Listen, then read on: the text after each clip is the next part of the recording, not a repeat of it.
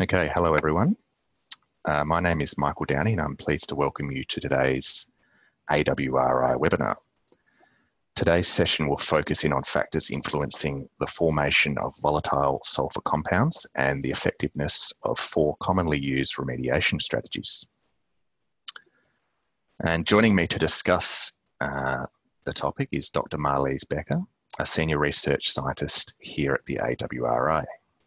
With a PhD from Stellenbosch University, Marlize joined the AWRI in 2011 and her research interests have focused in on the formation and fate of undesirable sulfur compounds in wine. But before I jump over to Marlize, a quick note for those in the audience. To provide a comment or to ask a question, please open the Q&A section of the webinar, type in your question and click to send. If you'd like to get involved through Twitter, please use the Twitter handle @_AWRI. And just a reminder, the webinar is being recorded and will be available to view later this afternoon from the AWRI's YouTube channel. All registrants will receive a link to view the recording after the session.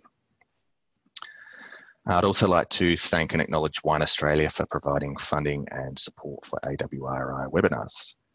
Now, for those of you just joining us, welcome. Today's topic is the formation and remediation of stinky sulfur aromas in wines. And I'll hand over now to our speaker, Dr. Marlize Bekker, to start the conversation. Good morning, everyone, and thank you, Michael, for the kind introduction.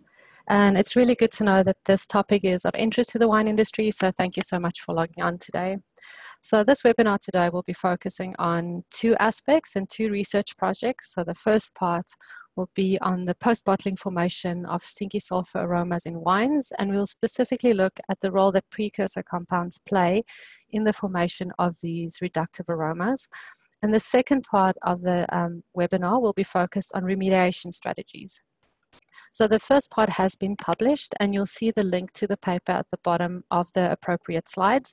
And you can contact our library, who would kindly forward you the paper if you're interested.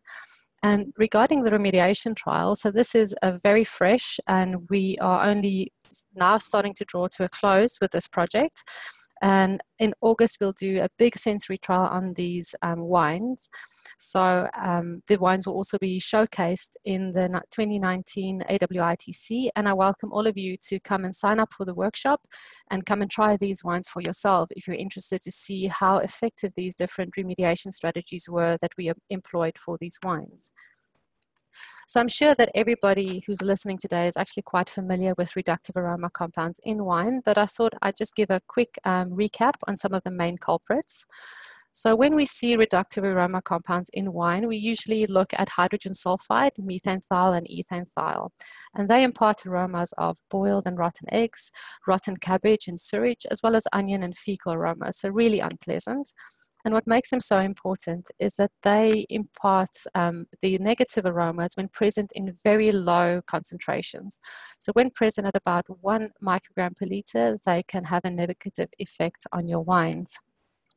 Some of the other compounds that are of interest is dimethylsulfide. So this also imparts negative aromas when present at very high concentrations. But when it's present in lower concentrations, it can actually impart positive aromas like black currant and even truffle. So the other compounds we're also interested in is the thioacetates and disulfides. So these compounds not only impart negative aromas of cheesy, garlicky, cabbage, and onion, but they also can act as precursors to some of these smaller molecules. And these are the ones that we're also interested in today. So where do these compounds come from? So we all know that the main source of volatile sulfur compounds are the yeast metabolism. So they're produced early during fermentation. And that's why it's so important to choose the correct yeast so that you don't end up with reductive characters later on. But once you've got your wine finished and your wine is in bottle, then the formation of these compounds are mainly determined by the concentration of precursors in your wine. So this could be any compound that's got a sulfur moiety at the back that can be released through chemical switches or chemical drivers to produce hydrogen sulfide or methanethiol, for example. So if we have a look at the possible chemical switches and chemical drivers, we can look at low oxygen concentrations. So this can either be during winemaking that can affect and determine the evolution of these compounds later on post-bottling, as well as low oxygen conditions during bottle storage. Another important factor is the amount of residual metals that are present in our wines, because we know that metals such as copper, iron, aluminium, and zinc can act as catalysts and as chemical switches to release these sulfur moieties from the precursor compounds. So it's really a balance of these three factors: what is produced during fermentation, the precursors present in your wine, and then also the chemical switches in your wine that will determine whether your wine goes reductive or not.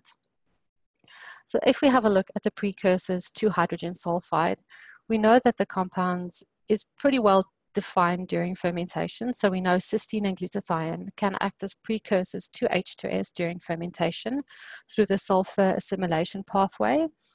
But during post-bottling, people have suggested that these compounds can also act as precursors to H2S. So previously, none of the studies have been done in wine, and the majority of the studies was done in water or model matrices. So we decided to develop or to design an experiment where we looked at a Verdeo and a Shiraz wine, and we added cysteine and glutathione at relatively high concentrations. So they're at mid to average values or mid to high values for cysteine and glutathione in wine. And then we also added copper as a variable because we know that copper can act as a chemical trigger and that can be involved in the release of H2S. We evaluated these wines over a 12-month period. And these wines were also prepared and stored under nitrogen to completely exclude any impacts of oxygen on the formation of H2S. So the scheme here at the top shows the chemical pathways that we were interested in.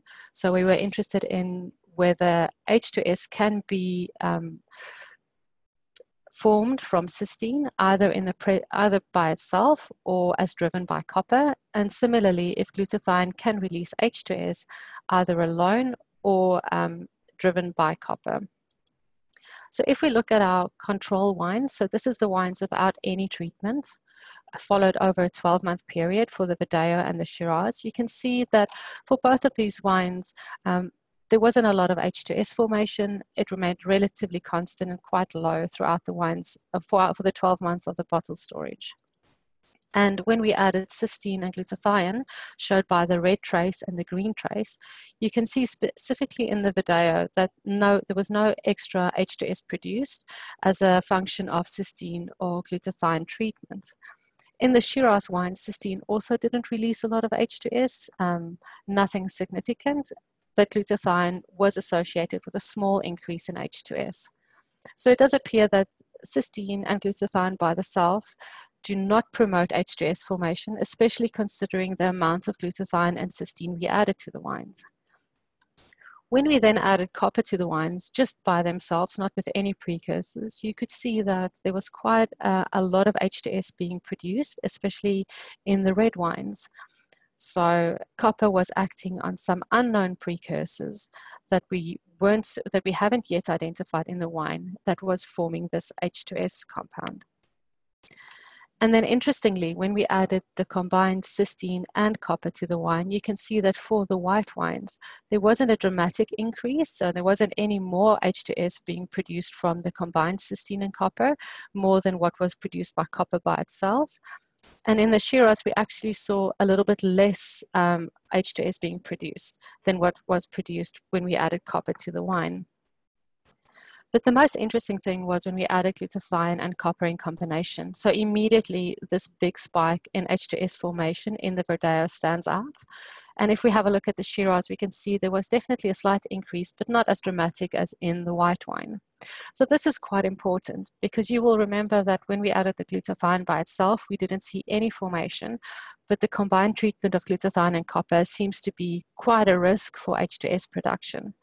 So where we can't really control our glutathione concentrations in our wine, unless you're adding glutathione as an antioxidant or whether you're adding yeast nutrients, you can in fact control your copper concentration. So just by keeping your residual copper concentrations low in your wine, do you decrease the risk of H2S formation. So if we move on to methanethiol, once again, the formation of methanethiol during fermentation is pretty well known, with the main precursor being methionine. And post-bottling, once again, these two compounds have been suggested as the main source of methanethiol post-bottling, so the methyl thioacetate and dimethyl disulfide. But again, these precursors have never been evaluated in real wines. They've only been evaluated in model systems and in water.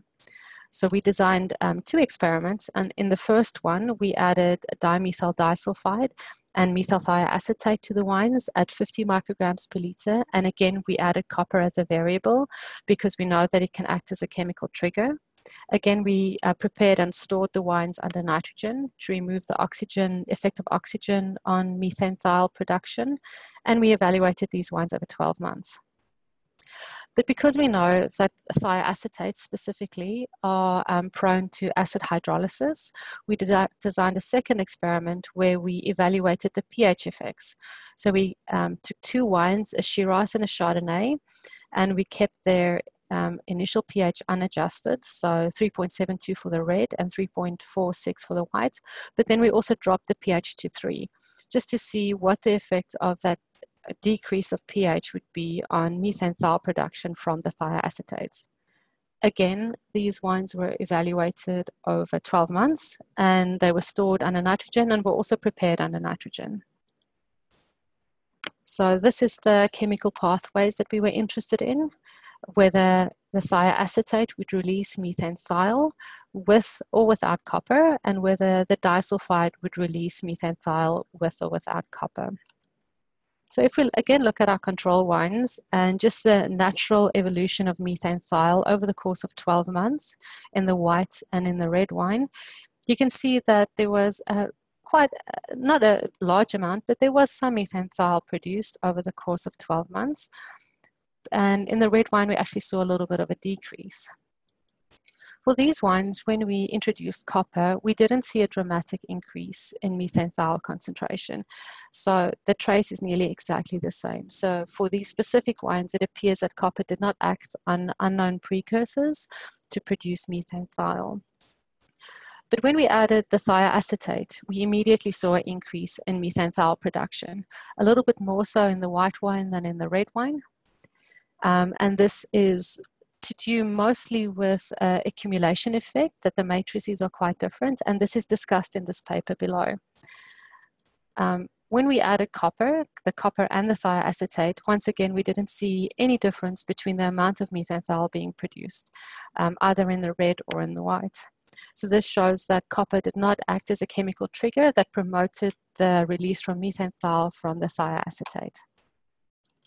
When we added the disulfide to the wine, you can again see this dramatic increase in the methanethiol production, more so in the white again than in the red. And the combination of dimethyl disulfide with copper produced even more methanethiol. So this is quite important again, because if you have evaluated your wines, either through a bench trial testing, an aroma test, or through chemical analyses, and you do see some disulfides in your wine, it would be highly recommended to not add copper to your wines, because you'll see this dramatic increase in methanethiol production. So to move on to the second experiment, where we were interested in the pH effects, you can see that in our Chardonnay and our Shiraz wines, again, we saw the natural evolution pattern of methanethiol in the control wines with the unadjusted pHs. And then when we dropped the pH to 3 in these wines, we didn't see a dramatic increase in methanethiol. The traces look basically exactly the same. So just by lowering the pH of a wine without any precursors, you don't promote methanethiol production.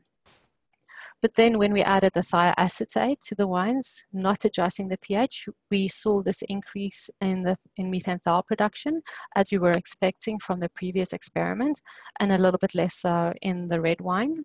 Again, that accumulation effect. But very interestingly, as we dropped the pH, we did see that big increase in methanethiol production from the thioacetates.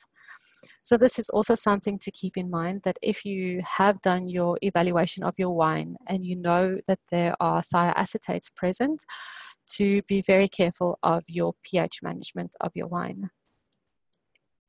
So our take-home messages for the volatile sulfur compound formation from the precursors can be summarized as follows.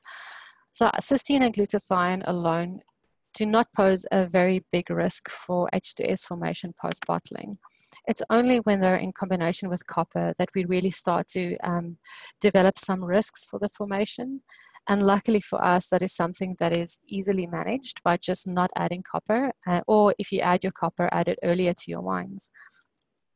If we look at the methanethiol precursors, we can say that both those disulfides and the thioacetates are important precursors to methanethiol.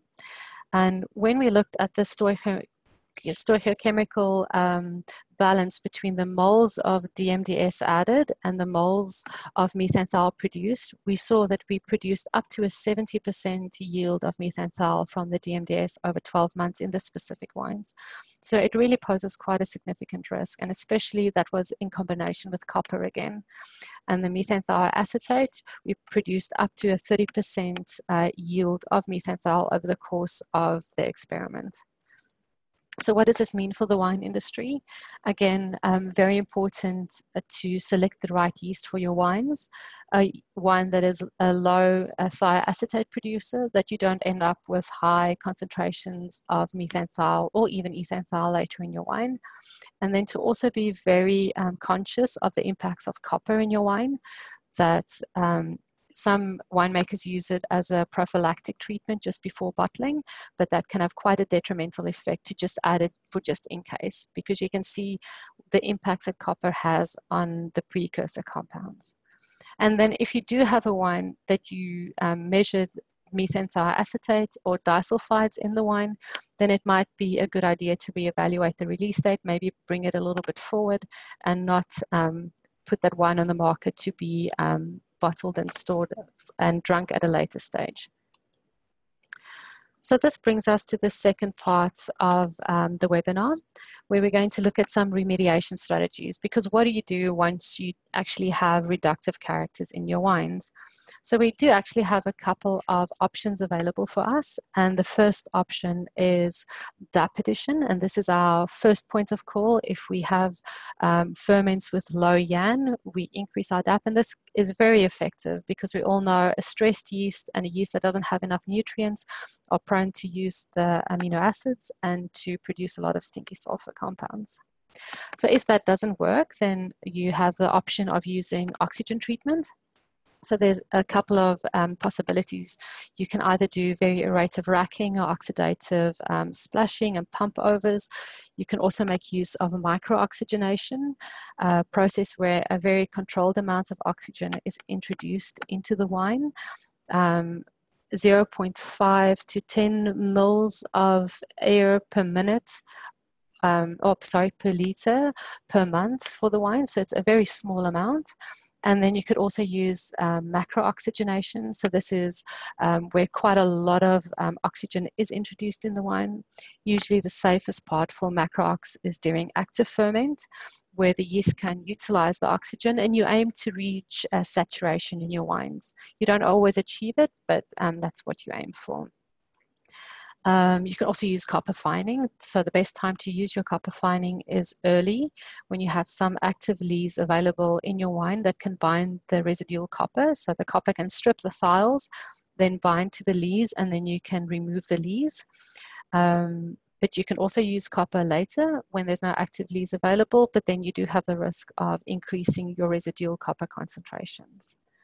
And then some winemakers also make use of a lees donor, and this is where you take lees produced from a clean wine, a different wine, and you add it to your stinky ferment, and that also binds some of the reductive characters and remove them from your wines. So now I'm going to show you just a little bit more information about the 2017 remediation experiment. So in this experiment, we specifically wanted to compare how effective the different remediation strategies are. And like I said, this is just a sneak peek. The project will be completed in August and the wines will be ready for tasting at the AWRI. So we specifically wanted to produce a very reductive wine. So we went out and we picked fruit that we know had a low YAN. And then we made the wines quite reductively. So we excluded oxygen through each part of the pump over and in every process. And then we also used a yeast that we know can produce a lot of reductive aroma compounds. So we produced a very stinky wine, and this was our control wine. So then the first point of call that we tried to remediate the wine was through DAP addition. So we added 200 parts of DAP 3 days post-inoculation, and again 150 parts 5 days post-inoculation. So the second treatment that we utilized was copper addition. So we aimed to use copper early while there was still some active yeast available. So we added our copper after pressing, but while the sugars were still at 1 barme, and we determined the amount of copper to add through a bench trial. So the third treatment that we employed was macrooxygenation.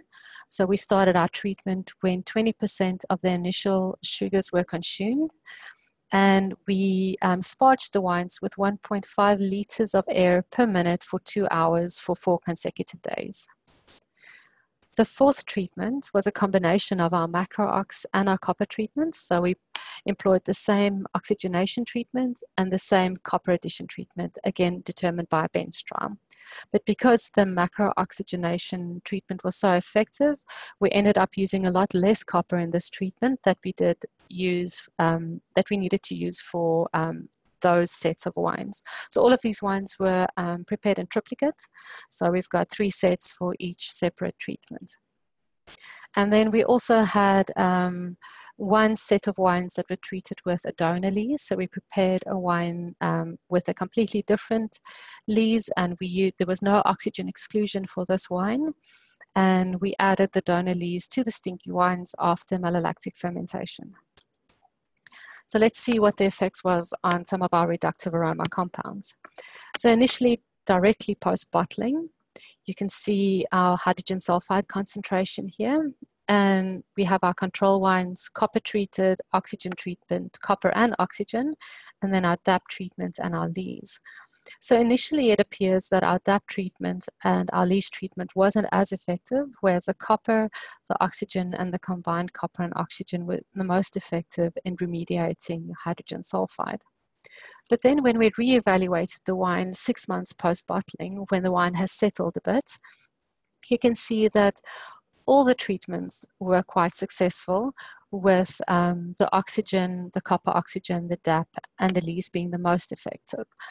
So it's interesting that the copper wasn't the most effective treatment, and this is actually quite a good thing, because if you have all these other remediation tools available for use that you can employ that is successful in removing hydrogen sulfide, it would be recommended to prefer to use them rather than copper, just because that we know that copper can have detrimental effects later in the wine's life. If we look at methanethiol, initially it appeared that our DAP and our lees treatment actually increased methanethiol compared to our control samples. And again, that the copper, the oxygen, and that the copper and oxygen treatments were the most effective in remediating methanethiol. But a very interesting thing happened a few months post-bottling, 6 months post-bottling. And here it appears that the methanethiol concentration is actually quite similar for all the treatments. And this is something that we hear from industry a lot, and that is that a compound such as methanethiol is actually quite hard to remediate. So it is possible that initially the effects that we saw, the decrease in methanethiol, was the oxidation of methanethiol into larger molecular weight compounds, and that this oxidized compound then later during storage was reduced, and then that the methanethiol concentrations reset to its original values. Unlike hydrogen sulfide, where it's more easily remediated. So just out of interest, we can have a quick look at the dimethylsulfide concentrations. So it wasn't initially impacted by any of the remediation strategies, and we weren't really expecting it to be impacted. And that line over there is the aroma threshold. And if you look post-bottling, you can see that the majority of the concentration of the dimethylsulfide in all the wines are very similar, with DAP and Lees slightly lower than some of the other wines. So this is also quite interesting, the effects that DAP can have in modulating dimethylsulfide concentrations. If we look at the methyl thioacetate, the compound that we know can act as quite a significant precursor to methanethiol, you can see that the copper and oxygen treatment, as well as the Lees treatment, were the most effective in remediating methanethiol or modulating its formation during ferment, just as measured post-bottling. And then 6 months later, our 3 treatments are copper, oxygen, and copper and oxygen were still the most effective in producing the lowest methanethiol concentrations. So our take-home messages for our remediation trial after 6 months of bottle storage for H2S is that all treatments were successful. Some were a little bit more successful than others, but it's interesting that the copper wasn't the most effective, and that if you can use an alternative remediation treatment rather than copper, it is definitely preferred, as you can reduce the risk of developing reductive characters post-bottling. If we look at the remediation of methanethiol, we saw that the oxygen treatments appeared to be the most effective immediately post-bottling, but after 6 months, there was no big differences between the treatments, which suggests that this compound might have been initially oxidized to something larger that removed it temporarily from the wine, but that it reappeared later.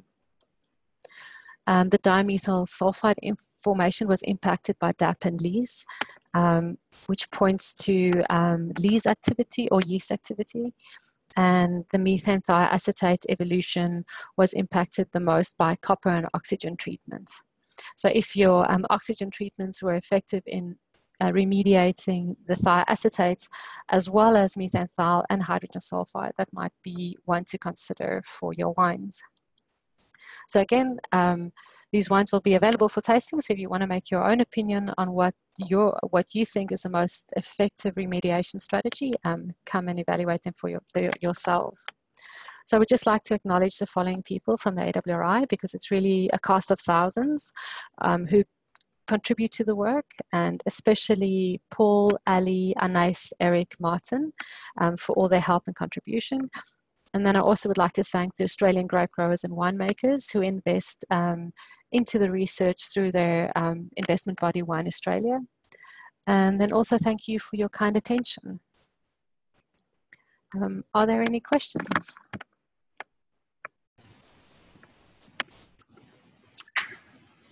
Thank you for going through your presentation there, Marlize. Very interesting. As Marlize has indicated, we'll now move into a Q&A. So if you do have any questions for Marlize, she will stick around for a little while. So a reminder for anyone that hasn't done a webinar previously, to ask a question, just open the Q&A part of the control panel and type your questions in, and we'll read them aloud.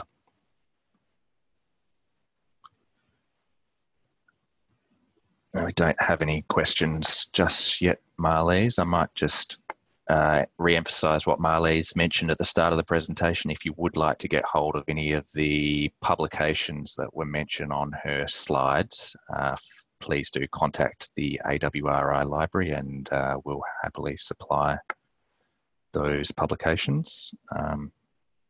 Yeah, you can contact the library at infoservices@awri.com.au.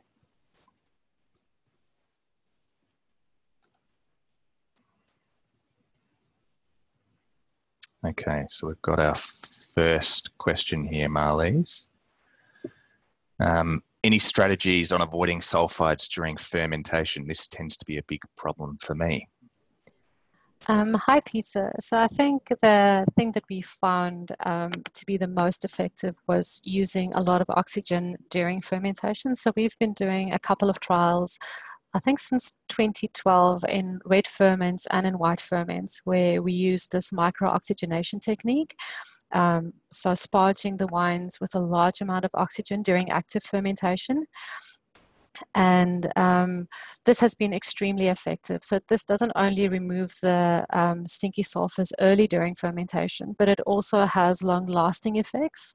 So when we published this work, the wines were in bottle for 16 months, and the positive effects we saw from oxygen treatment early during fermentation carried over all the way through to 16 months post-bottling.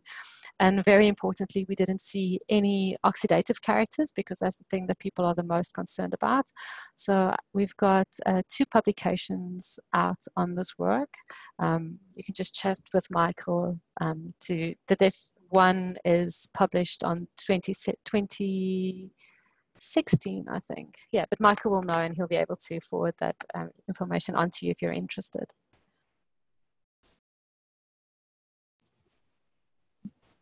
Yeah, thanks for your question there, Peter. As Marlize has already said, yeah, please contact the library if you want to get hold of that publication. Another question here, what is the reductive compound causing the matchstick or flint aroma so popular in modern Chardonnays?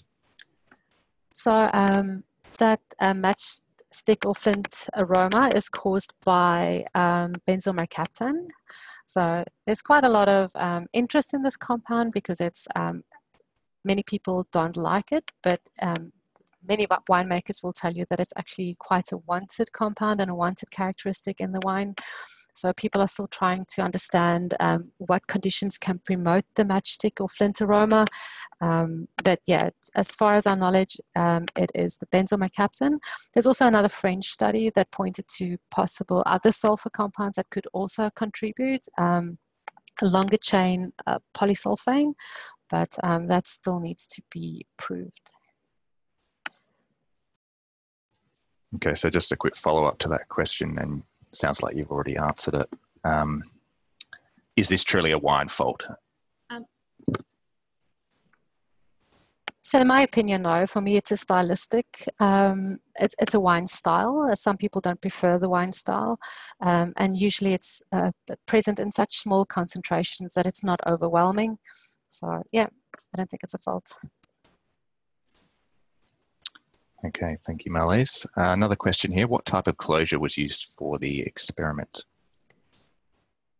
So because we were interested in the reductive characters, or to exclude any oxygen effect, we did use screw caps, where we know that we have very little ingress of oxygen into our wines. So then we can be sure that any effects that we're seeing is solely related to the treatments that we did, and not due to a closure effect.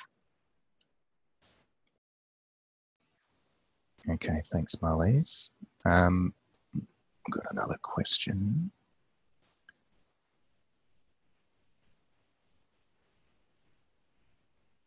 I might get Marlize to read this one aloud.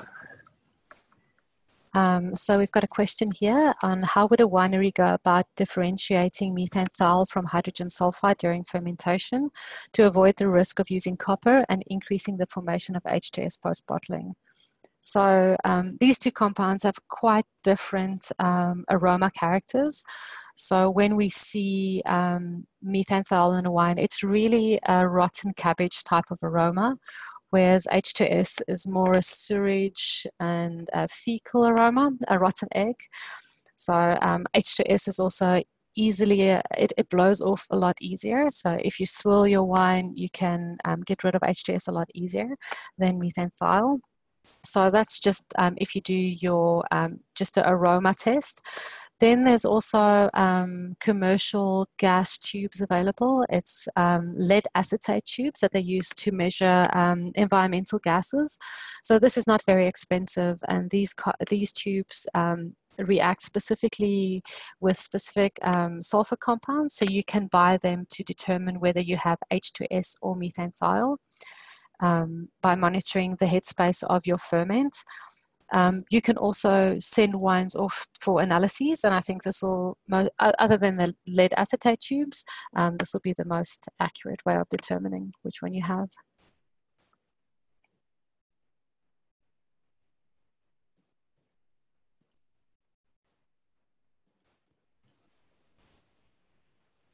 Okay, another question. Coming back to the benzomercaptan reduction formation, how can it be monitored and avoided during fermentation?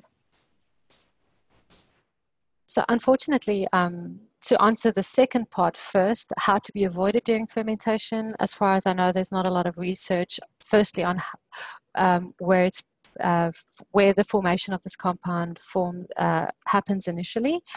So I think we still need to do a lot of work to determine which factors promote its formation, and then if we know where it's being formed, how to prevent it if that's what you want to do. Monitoring benzomercaptan that you can do through a variety of, it'll have to be specialized analysis methods. So you can do GCMS analysis of the compound or LCMS methods. So at the AWRI, we've got 2 methods up and running that you can, if you want to send your wines through, that we can analyze them for you if you'd like. Okay, another question. Does SO2 addition make matters worse? Yeah, so this is quite a complex question. So we've had a look at some previous studies at the role of SO2 and the interaction between SO2 and copper. And it does appear that in certain wines, SO2 can be problematic.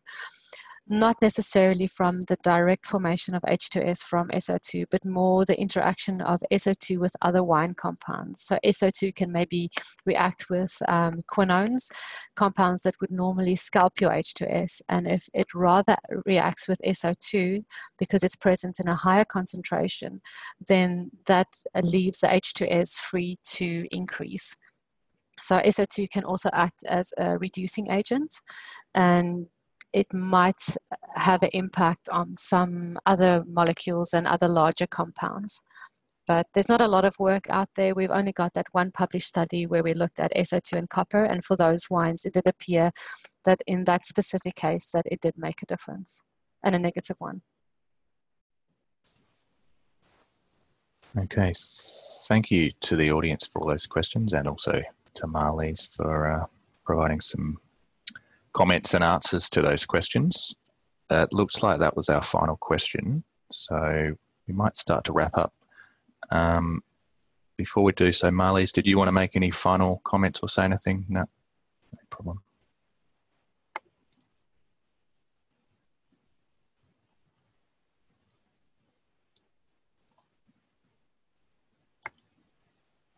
Yeah, we have had just one final comment saying, thanks for the answers and info about the lead acetate tubes. Great webinar. We'll certainly check out the research. Thanks very much. So thank you for your feedback there.